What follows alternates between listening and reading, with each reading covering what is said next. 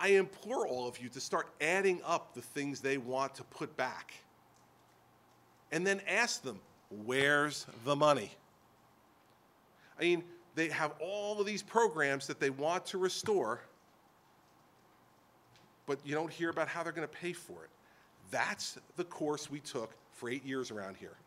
And that's how we wound up with a structural deficit, huge debt, and an economy in the tank. We are not going back to those days. There has to be someone in the room who says no.